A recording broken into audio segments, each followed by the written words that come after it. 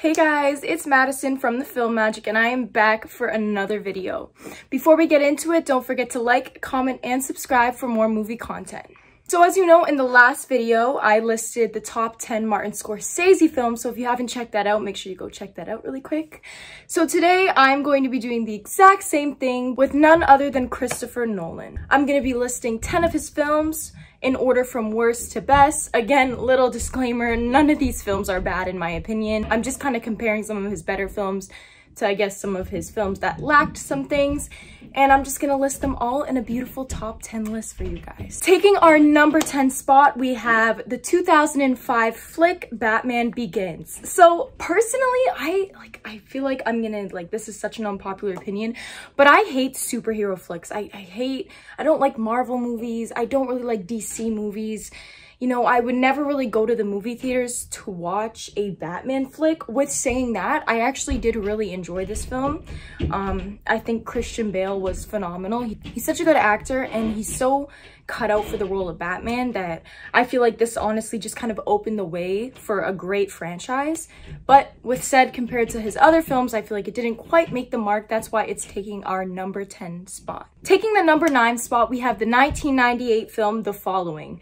And this film actually had an extremely low budget. I think it was something like $6,000 or something like that. It was like really, really low budget. The film was good. I enjoyed it. I really don't have a lot to say about this film. It was just okay. You know what I mean? And that's why it's taking the number 9 spot on our list today. Insomnia is going to be taking the number 8 spot on our list. This film was from 2002, starring two great actors, Al Pacino and Robin Williams. I love Robin Williams. I always loved Robin Williams. I grew up watching like Mrs. Doubtfire and Jumanji and all those flicks, so I've always been a big Robin Williams fan.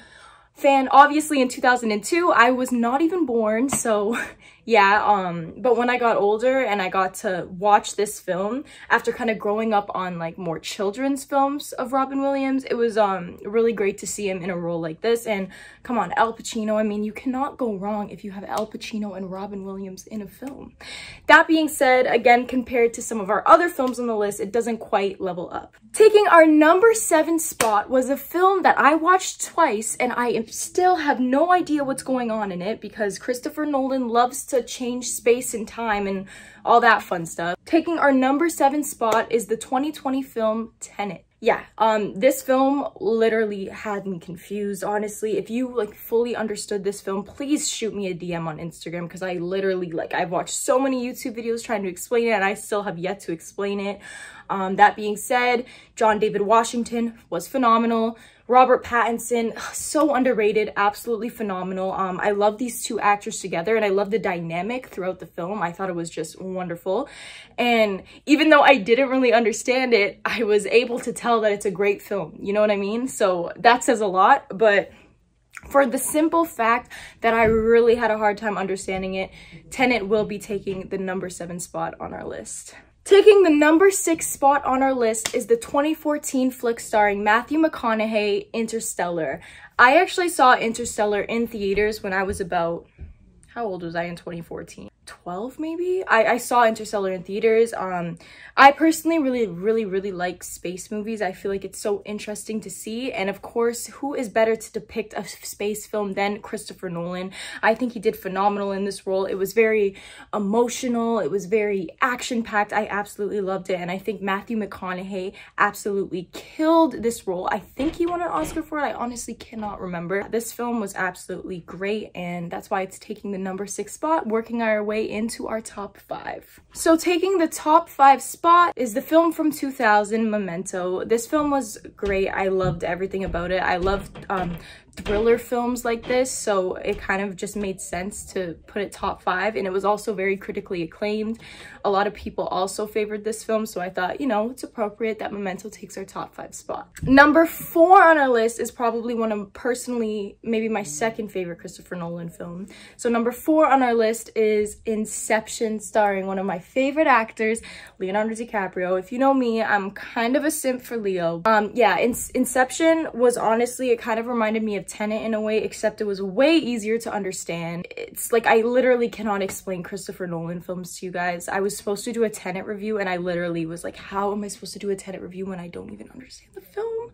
But yeah, Inception was a great film for 2010. Actually, 2010 was in general was a great year for film. Shutter Island also got released in 2010, so Leo had a really great year. Such a great film. Leonardo DiCaprio did amazing in it. Yeah, overall, this definitely takes our number 4 spot. Now, drum roll, please. Working up to our top 3 Christopher Nolan films, we have in 3rd place the 2017 flick starring Harry Styles, Dunkirk. If you know me, you know I'm a huge history buff. I love history movies, especially history movies surrounding war. And honestly, this film was literally a masterpiece. It was really hard kind of deciding these 3 movies, which goes 1, 2, and 3, because the top 3 on our list are honestly all great masterpieces, great films. Kudos to Christopher because he is just a phenomenal director. So yeah, Dunkirk will be taking, and Harry Styles definitely surprised me in this film. I thought he did a great job.